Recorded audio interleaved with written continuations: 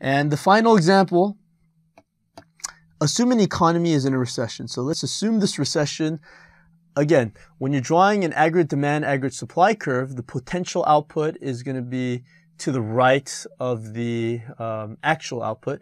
But again, on this graph here, don't be confused. When you see the recession, draw exactly what you would do otherwise, and then you want to be able to analyze where the points would be to see where recession would occur on a Phillips curve. So assume an economy is in a recession, draw a correctly labeled graph showing the following: the SRPC, LRPC, and point A, which represents the current state of recession. So there's going to be multiple answers, but you have to be on the right side, not the right side, the correct side of the LRPC. So it's either to the right or to the left. So let's graph to see which one would be the correct answer here. So again, this is the inflation percentage, and this is the unemployment percentage. So you draw the SRPC here, SRPC1, and you have the LRPC, LRPC1. Okay. Now again, this is going to be, this is the NAIRU, non-accelerating inflation rate of unemployment here. All right, so this might be the, let's label this as E here, and let's label this as I star here, where it's in equilibrium here. NAIRU, let's label it as U1. Okay, so what is the point of recession?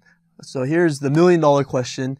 Is it going to be to the right, or is it going to be to the left of the LRPC? Well, let's examine what each of them would indicate. So if you're on the left of the LRPC, what you're indicating is relatively higher inflation and lower unemployment, and that's more of an inflationary gap more so than a recessionary. So you're going to have low unemployment. That's definitely not a recession. And you're going to have high inflation. So that definitely wouldn't be the case. So you don't go to the left side. So obviously it would be the right side.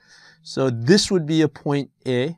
So if they're looking for a point that could represent the economy in a state of recession, it would be point A, because inflation would be relatively low. So let's label this as I1. Now, if it's deflation, then it's actually going to be below right here and high levels of unemployment. That's why the SRPC actually can cross through the x-axis here.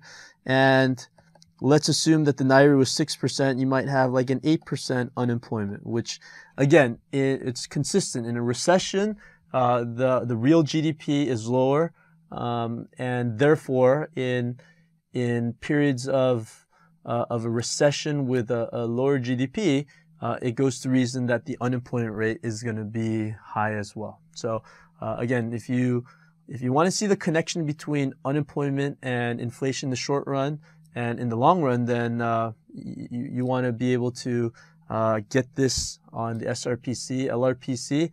These are very easy graphs to go over and memorize, and so it definitely is in your best interest to get this squared away before the AP exam. Thank you for watching Educator.com.